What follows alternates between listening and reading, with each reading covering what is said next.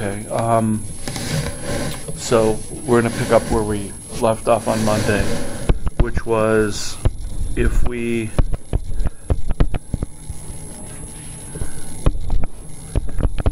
take an aldehyde or a ketone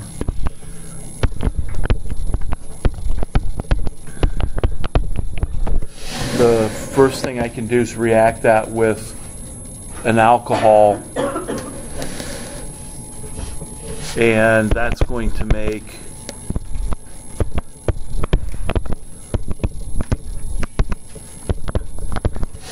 a hemiacetal or a hemiketal through the mechanism that I went over on Monday. So this one is a hemiacetal. Why is it a hemiacetal? Because originally it came from an aldehyde. How do I know in this molecule that it came from an aldehyde? Because the hemi part has an OH and an OR group attached to the carbon.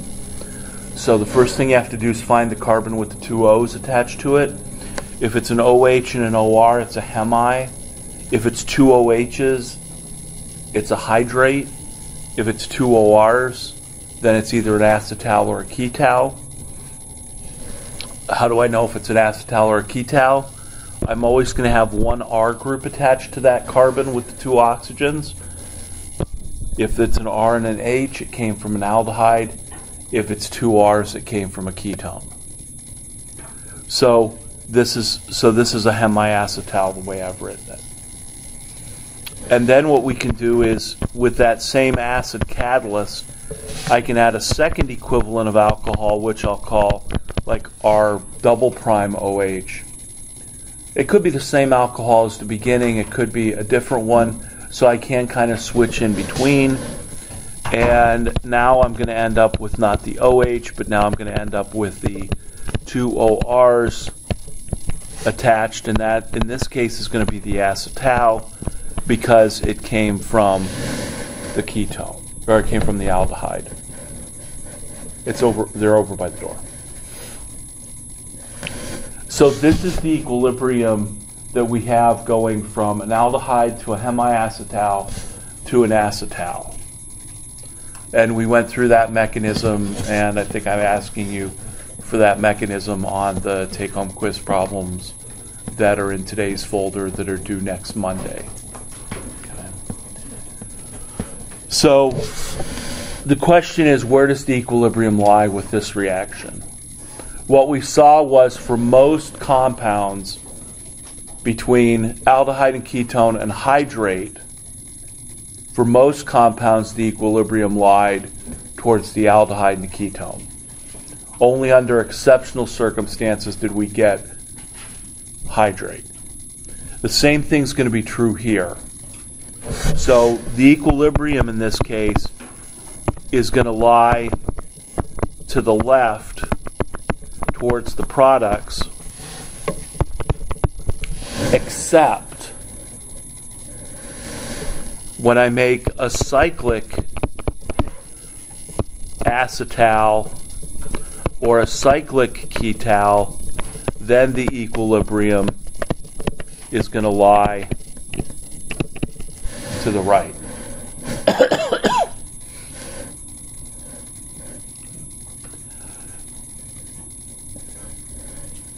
That's going to be the time when it does lie all the way to the right. So let's go over that situation, and then I'm going to tie that in to what you learn in biology about sugars. So how can I make a cyclic acetal or a cyclic ketal? The easiest way to do that is to, again, take my generic aldehyde, and now I'm going to react it with ethylene glycol.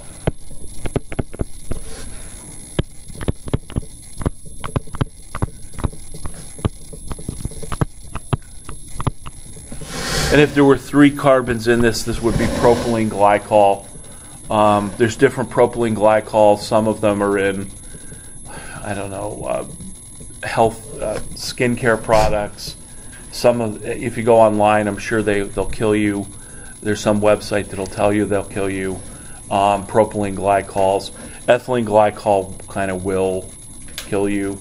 Ethylene glycol is what we use in antifreeze to keep the engine from boiling over or freezing, because when you add it to water, it lowers or raises the boiling point, lowers the melting point. So if you're putting antifreeze, you know, if you spill it outside on your driveway, you're supposed to clean it up because animals like it because it's nice and sweet, and then it kills them.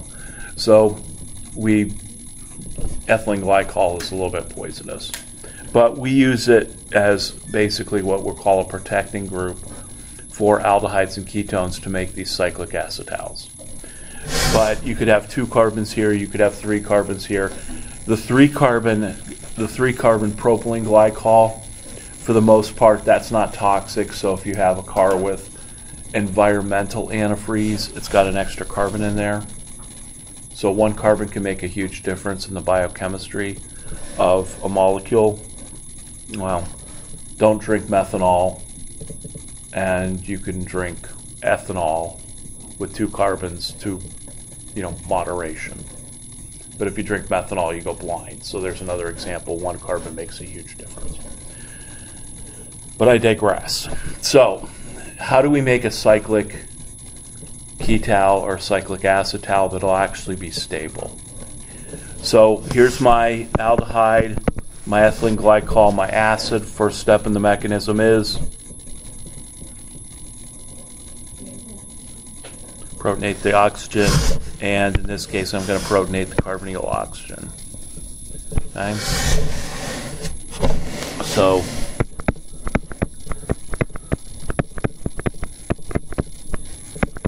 same step as before. Now the difference here is that one of these 2 OHs and the ethylene glycol is now going to add to the carbon. Okay, so it'll add, one of the OHs will add to the carbonyl, the pair of electrons will go up to the O+,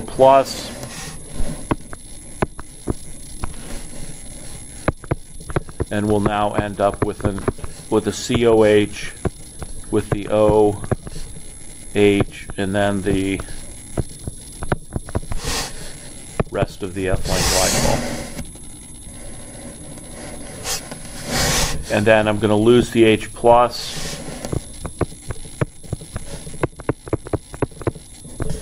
and the H+ is the acid, so it's going to go on and come off, and go on and come off in all of these, in all the mechanisms that we're going to talk about. So now I'm going to end up with my hemiacetal. Okay. So it basically is exactly the same mechanism as I wrote before. All of these have the same mechanism.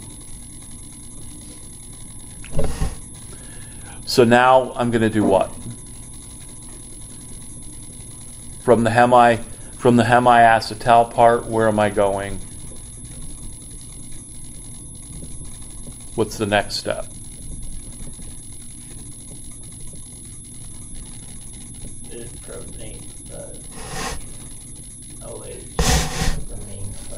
So I'm going to protonate the OH. I could protonate the OR group down here, but that would take me backwards. So I'm just going to go ahead and continue to protonate the OH. And if I do that, I'm going to end up with my oxonium ion.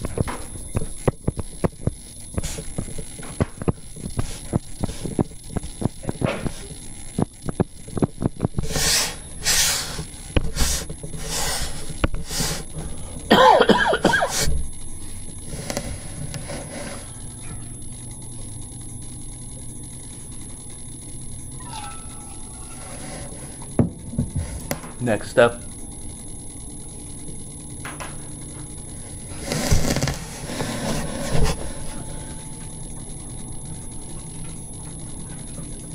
Someone.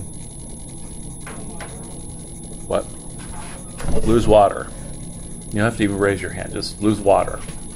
That's our next step. The water leaves. Okay, so I'm going to lose water.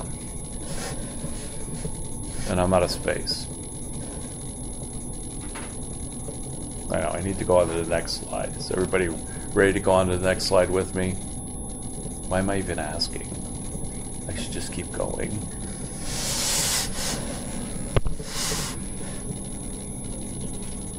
I should just go to the board one day and write with my right hand and then erase with my left hand and go across the board back and forth and see who can keep up. There's somebody who did that when I first started teaching. I was amazed that they could do that. Again, digress.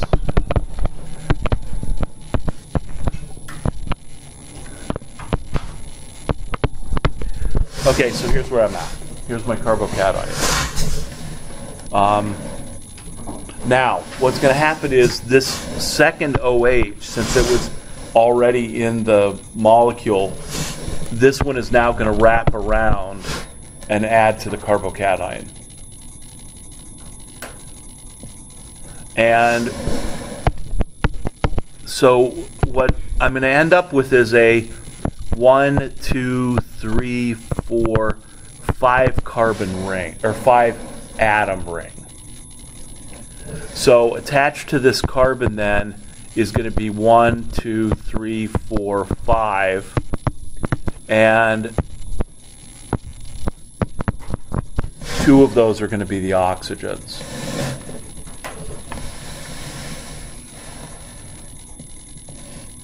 Okay. And then the oxygen that just added gave me the H+. Did you get the notes by the door? So that's how it's going to go ahead and wrap around things. So now I'm going to then, in the final step, just lose the H+. And all of these are equilibrium steps.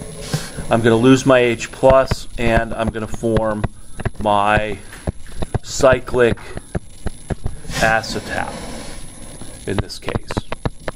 This would be a cyclic acetal. Again, why is it cyclic? Because it's got a ring. Why is it an acetal? Because the carbon with the 2 oxygens attached, those 2 oxygens are OR groups. Why is it an acetal? Because it's got an R and an H, which means it came from an aldehyde. So in this equilibrium, the equilibrium would lie to the right. So in this case, I can make this cyclic acetal. I can get it out of my reaction mixture. I could probably recrystallize it, or I could distill it. I could do column chromatography on it. This cyclic acetal will be stable as long as it doesn't touch acid and water. Okay, so this is stable to everything except H plus H2O. Because the minute it reacts with H plus H2O, it's going backwards. And as a matter of fact, if I wanted to convert this back to the aldehyde, what I would do is I would use H plus with excess H2O and use Le Chatelier's principle to push the equilibrium all the way back to the beginning. Okay, and that's important because these cyclic acetals can be used as a protecting group for an aldehyde or a ketone. And the fact that they're cyclic means that they're stable. Okay. But if I want to keep them the way they are, I can't let them touch acid. Okay, so this mechanism is pretty much the same as the one we did on Monday, except now I've got 2 OHs, and the 2 OHs are attached together.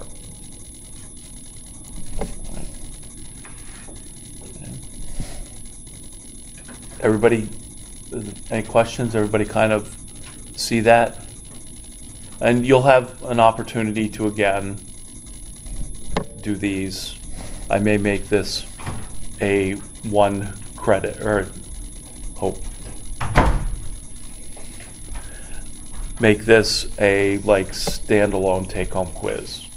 Is the way I normally do this one. And you have it. All you have to do is follow the notes. But eventually you're not going to have notes to follow because I always sort of ask for this on the next exam. But let's worry about getting through today first. So I've just made a cyclic acetal or a cyclic ketal. Now, where have you seen these before? Let me kind of skip ahead here too. Where you may have seen these before is in your biology class. And so this is a table of aldoses. There's aldoses and ketoses. And we usually don't get too much into this because this is what you're going to learn if you take biochemistry, and they can teach you the biochemistry because they can do it much better than I can. It's only been 25 years since I've taught basic biochemistry for dietetics. But we always start with the idea of aldoses and ketoses, and that basically means, do I have a molecule, a sugar molecule with an aldehyde here, or do I have one with a ketone, which would be something like fructose? Okay, so these are all sugars or carbohydrates. And when you write these all out, you've got glyceraldehyde, you've got some things in here like glucose, galactose, mannose, all of that stuff. And you may have already learned these in your biochemistry / genetics / other class. But the reason that these are important is because this is a practical example of how we form cyclic acetals and how we form cyclic ketals. Because these are the open chain forms. And the D in this case is not D in terms of rotating light in the positive direction, because in biochemistry D and L are based on, I think, the position of one of these OH groups in the chain. So it doesn't have anything to do with our optical rotation, because it's a biochemistry D. And I think it's actually written with a slightly different font for that. But these are all optically active. They all have chiral centers. So what do they do? Well, here's your glucose in an open chain form. And what the glucose does is this OH down here will come up and basically add to the aldehyde at carbon 1. And when it does that, it closes the chain, and it basically forms, if I was looking at this molecule and asked, is this a hemiacetal, hemiketal, what is it? I find the carbon with the 2 oxygens. I see an O and an OH, which makes it a hemi. And then I see a carbon and an H, which means this is actually a cyclic hemiacetal. Now, nobody ever uses that term in biology. They don't say, oh, well, this is your cyclic hemiacetal form. They kind of leave that for organic. And you could also do this with fructose. Now, fructose is a ketose, which means that it has a ketone functional group. And so, again, this OH that's highlighted will come in and add to the ketone, and it'll cyclize, only in this case to form a 5-membered ring, and the carbon with the 2 oxygens is now carbon 2. It's got an O and an OH, an OR and an OH, so it's a hemi, and in this case it's got 2 carbons attached to it, so this is a cyclic hemiketal, would be fructose. So why is this important? Because when you take these linear forms of the sugars and you put them in water, they're like 99% cyclized. And so this is the predominant form, the cyclic hemi-acetal and the cyclic hemi-ketal forms are the predominant forms in water. And again, that shows that principle that these are stable hemi-acetals and hemi-ketals. So I doubt anybody's gone into that much detail if you've seen these before in your biology class. Now, and also, look, they're writing this as a planar ring, and we know from first semester that should be a chair cyclohexane.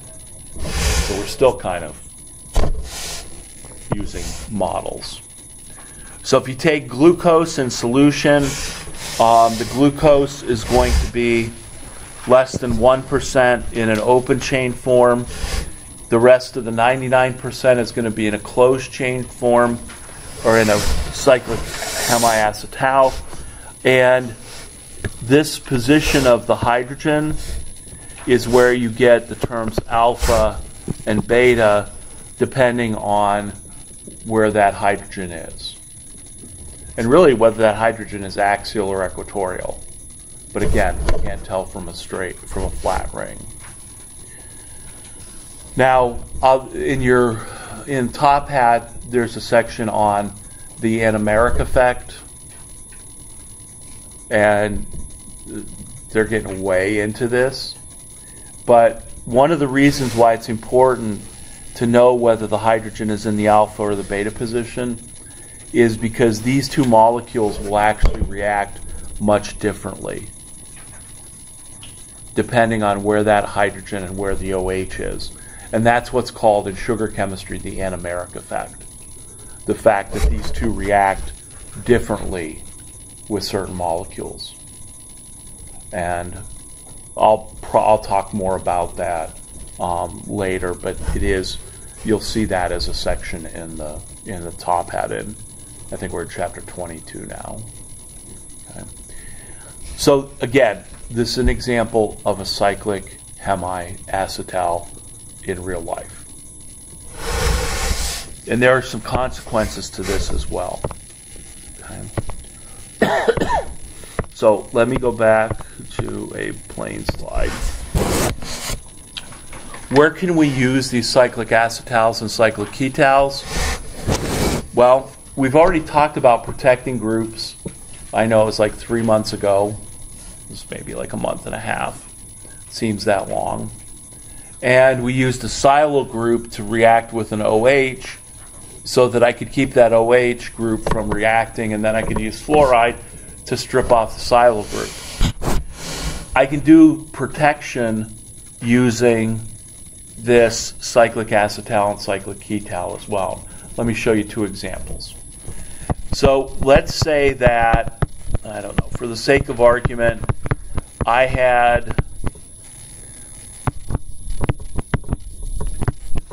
always like to do Grignards. So let's say I wanted to take this molecule, I wanted to react it with magnesium, and then carbon dioxide, and then H+. So I want to react that bromine with magnesium to make the Grignard, react the Grignard with CO2 to make the carboxylic acid, and then protonate it. So my goal is to actually add a C double bond O OH group to this molecule and make that molecule. So I want to add that group for the bromine. So I sit down and I propose this synthesis. And then I take it to somebody and they chastise me or fire me. Because they're like, well, that won't work. Why not? Why wouldn't it work? Aisha? So once I make this C-, that C- is going to attack the carbonyl. You might say, really, is it going to stretch around there? Remember that when we write things on paper, we're writing it as if it's an individual molecule. There's billions of molecules in solution. So it's probably not this C- is going to attack that carbonyl, but it's probably going to attack another carbonyl of another molecule in the solution. So I cannot make a Grignard. We learned before you can't make Grignards in the presence of groups that will deprotonate, like alcohols, water, carboxylic acids, and H's. But you also can't make Grignards in the presence of other functional groups that the Grignard will react with, like ketones and aldehydes and esters and all of those. So this is a great place to protect. So before I do the Grignard, I would say, okay, I'm going to go ahead and react this with my ethylene glycol and my H+, and I'm going to go ahead and protect that ketone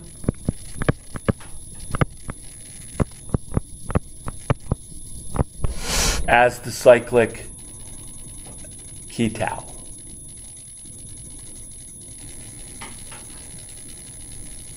And what I just said a few minutes ago was this molecule is stable to everything but acid and water.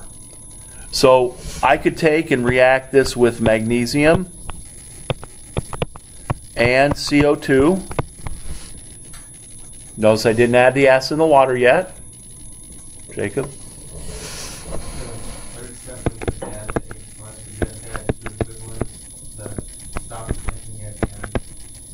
Well, let's not get too far ahead here.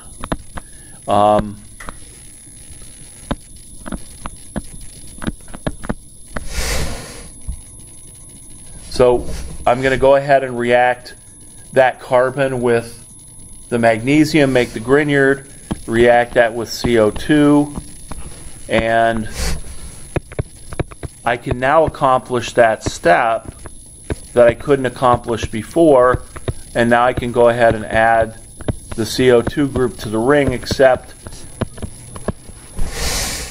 I'm going to make the carboxylate.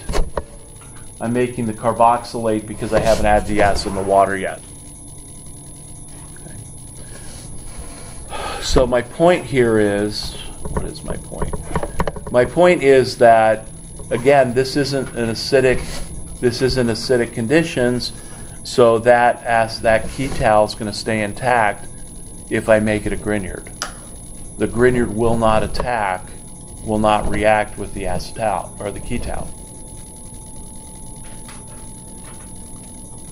And so now I have to add my then H plus H2O step. And whenever I do that, I always add excess water and acid. Bless you. So I'm always adding excess, so I don't actually sit down and say, okay, I'm going to add, 2 equivalents. What would 2 equivalents be? In lab, oh no, I'm talking about lab and lecture. What I would do is I would actually just add water, acid and water, and mix this around, and then I might test it with pH paper until it became acidic, and then I know I'm done. So when I do that in this step, adding my H plus H2O to do my final step, which in this case is going to accomplish 2 things. It's going to protonate my carboxylate to make the carboxylic acid, but then it's also going to take my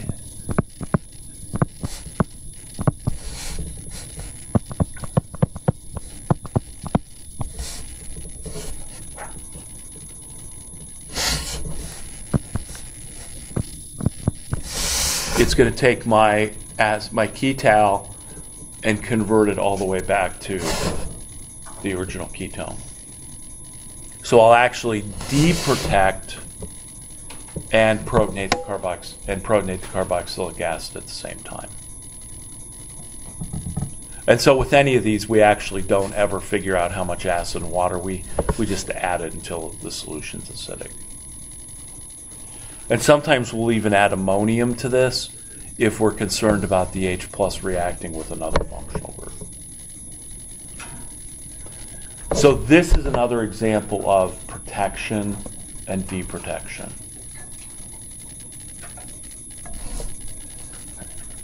So it's the same basic principle as what we had with the silo, making the silo ether from before.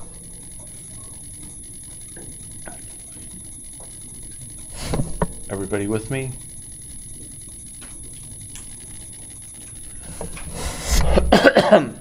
Now, sugar chemistry. We actually can do this with sugars. Only we're going to have to change our thinking. We think about a glycol as what's going to protect a ketone. When we do protection in sugar chemistry, we already have the OH groups. And instead, I'm going to add a ketone to protect those. So here's an example.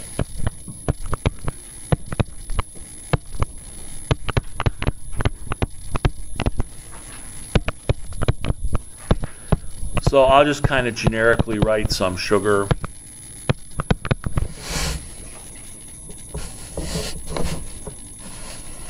There was a time,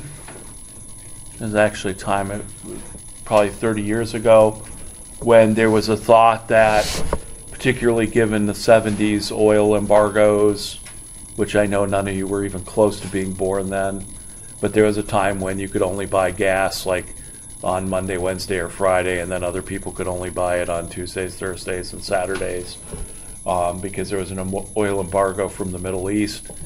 And there was a thought, oh no, we need to be able to make our products not from oil, but from maybe some other renewable resource like sugarcane. And so there was a thought that you could make everything you needed from plastics to fuel using sugar. Right? We still ferment sugar to make ethanol that we either can burn in our cars or drink, or both. And we could make plastics from it. It hasn't quite hit, that topic hasn't quite come around again, but it will the next time there's an oil shortage. The other use of sugars would be in terms of drugs, because you got to get the drug molecule. And again, I'm almost illegally practicing biochemistry here, because I have one semester of biochemistry, second semester senior year, that I was taking with first semester bio. Senior in bio doesn't work out very well for the freshmen, particularly when they're taking biochemistry. There's no curve. So that was my situation. I only have one semester of general biology and one semester of biochemistry.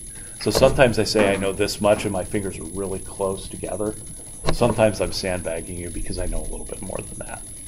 So I'm really close to the edge of malpractice of biochemistry here, but I'll stay on the legal side.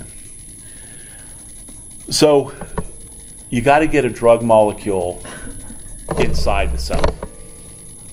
And so you've got to somehow get that drug molecule through the cell wall. And a lot of drug design is putting something on the drug to carry it inside the cell wall so that it can get inside the cell and do what it needs to do. Well, what a more perfect molecule to attach to that drug than a sugar molecule.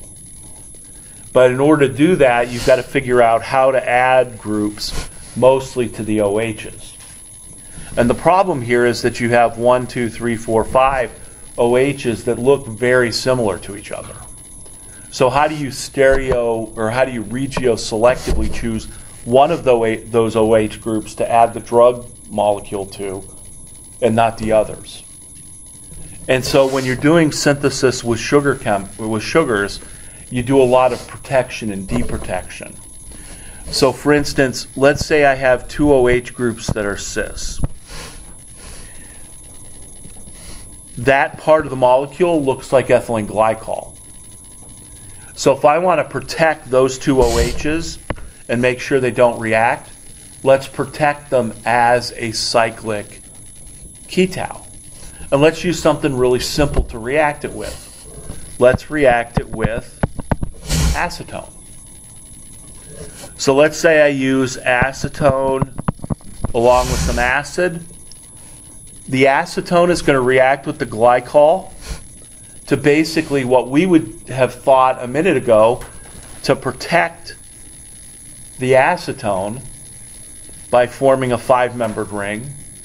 But what we're really doing is we're protecting the two OHs with the acetone molecule.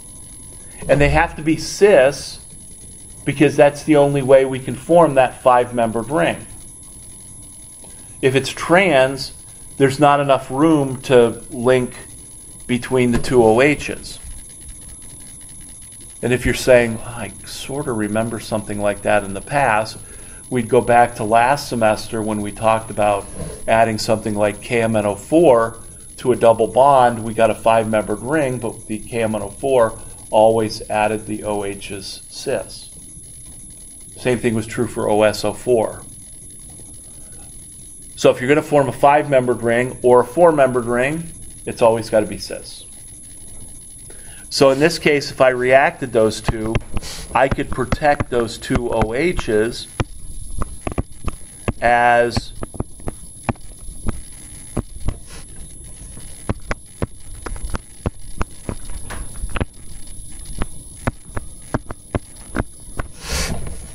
a cyclic ketal. And there are other groups that you could attach to the OH to protect that OH, and we already saw one of those. Maybe with one of these OHs, I could attach something like the silyl chloride to it to protect it. There's other groups, they're MOM groups that you can use. But the whole idea in sugar chemistry is you spend more time protecting and deprotecting than you actually spend doing productive chemistry. Because you've got all these OH groups and they look the same, and you have to differentiate them by protecting some, reacting the others, then deprotecting, then reacting, and so that's in drug design. If they're trying to use a sugar to attach the drug to it to make it go into the cell, bless you, then that's what you have to do, is you have to think about how to protect, bless you, that OH group. And so that's how we can do it with acetone. And the beauty of acetone is that when I want to deprotect, going this way, I would simply add acid and water, and it's acetone. So how easy is it to remove acetone? Extract it with water, rotary evaporate it off, because it's acetone, it's got a really low boiling point. So sometimes you'll see this in a scheme, and basically what I'm doing is I'm protecting the OH groups, the cis OH groups, because these have to be cis, but I can protect those OH groups with an acetone molecule, and that's just thinking opposite of protecting a ketone with a glycol. So again, trying to relate this, and I'm only superficially relating it in terms of the general idea of the drug design. But that's what you have to do with sugars, is you have to be able to preferentially react one group over another, and they all look the same. And so this is one way we can do that. So that's using cyclic acetals and cyclic ketals as protecting groups. And this would have normally been our first time protecting, but since we saw the silyl ethers before, it's the same principle. Okay. So that's kind of semi-real life chemistry. And cellulose. What's cellulose all about? Oh. If you have your glucose with your oxygens here, or with your OHs, we can actually link those together to make ethers. And the way you make the ether is you could use acid to do this. I mean, plants will take the glucose and make cellulose out of it using enzymes, so they don't need just straight acid. But when you link those glucose molecules together, that's where you get things like cellulose. The long chain polymers that make that up.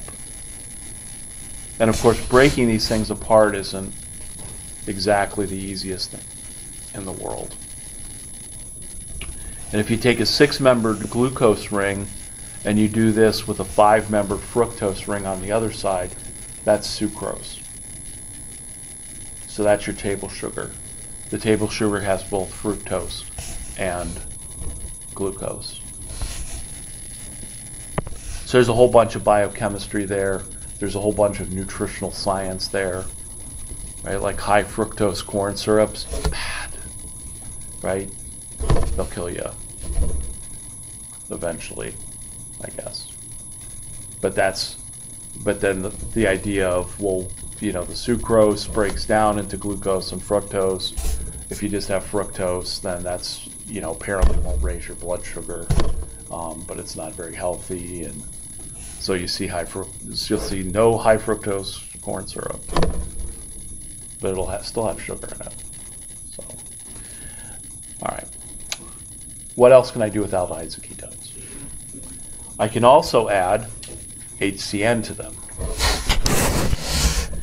So I can make what's called a cyanohydrin. And in every textbook, when you talk about cyanohydrins, there's always this bug that's shooting stuff at something that's trying to eat it. So there is a bug that actually keeps hydrogen cyanide sort of on tap.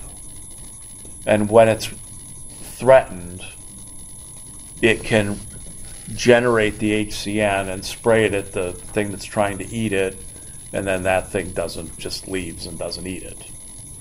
But it can't just keep HCN present. What it does is it does it as a cyanohydrin. So what is a cyanohydrin? If I take HCN and react it with an aldehyde, what you can think about is this adding. Now, the problem is HCN is hydrogen cyanide, the last word being the most important, cyanide. And so we don't like to keep HCN ourselves because it'll be a gas and it'll kill us. And so this goes back to 1986. Again, you weren't born yet, but I was graduating from college. And there was this big Bhopal, India incident where they had storage tanks of cyanide that reacted with water and formed this plume of HCN that was an environmental human tragedy. And so that's when that first came into play, and I think that was the DuPont. I think DuPont was the company that had that happen. Up to that point, DuPont's their motto was like better living through chemistry. And then after that incident, that kind of disappeared because chemistry wasn't viewed upon as better living at that point. So we can't just have HCN gas. So what we do is we would have cyanide that would react with this aldehyde. It would make that basically alkoxide, and then in the second step we would add the H plus to that in order to make the cyanohydrin. So while we say we're adding HCN, we really aren't. We're adding CN minus first and then H plus to protonate the O minus. So the cyanohydrin is what the bug keeps on tap. And then when it feels threatened, it locks and loads and sprays HCN all over what's trying to eat it. Now, what do we use cyanohydrins for?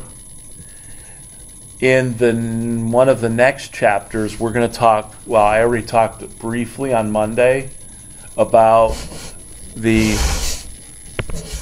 nitriles as being carboxylic acid derivatives. And what a derivative of carboxylic acid is something that when it reacts with H plus and H2O, it forms a carboxylic acid. A nitrile is one of those derivatives. So if you add if you make the cyanohydrin, you can react it with H plus H2O, and you can convert that C triple bond N into a carboxylic acid. Why is that important? Because that's how you can make what are called alpha hydroxycarboxylic acids. Has anybody ever seen on the ingredients list alpha hydroxy carboxylic acids or hydroxy acids?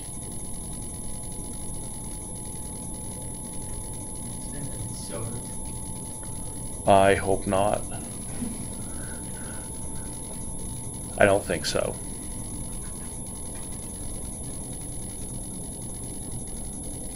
There are carboxylic acids in sodas, but not this particular one. If you look at a hand cream or a moisturizer or something like that, you may see that there's an alpha hydroxy carboxylic acid in them. It's really good at retaining water. So that's a way to make that molecule, which is sort of a consumer product or an additive that goes into different consumer products, which is chemistry. I mean, that's a there's a huge number of chemists that work in the personal care products industry. I mean, you can rank them on whether or not where they rank in terms of people who are trying to make cancer-solving drugs, but we don't normally do that. But that's where a lot of development goes into. Okay. So that's a cyanohydrin. It's as straightforward as that. But it's the second step that really is the important one. But I'm pretty sure I haven't skimmed through the chapter yet, but I'm pretty sure there's probably some reference to this bug. So when you see that, cyanohydrins. Okay. So we've added oxygen species to carbonyls. OHs, ORs. What about nitrogen? Well, what we're going to find out on Wednesday is that I don't need acid as a catalyst for these reactions. Because if I add acid to this reaction, the acid is going to protonate that nitrogen, and it's no longer a nucleophile because it's got a positive charge. So the next set of reactions that we're going to talk about are going to be add nitrogen to a carbonyl, but I don't need acid. And the other thing that's going to happen is these are addition and elimination reactions, so I'm going to form a double bond after I do this reaction. Okay, so that's where we're going to pick this up on Friday. If you're following along in the book, what I did was I kind of left out I've skipped over the first half of the chapter. I'm going to go back to that because the first half of the chapter was probably review, but we'll go ahead and review that after we talk about the new reactions. Okay. So in the folder, there's a problem set for Monday. If you have any questions about that, I will see if I have your exams on Friday. This is not a great week of trying to get stuff done. And so hopefully I'll get them done by Friday. If not, I will definitely have them on Monday.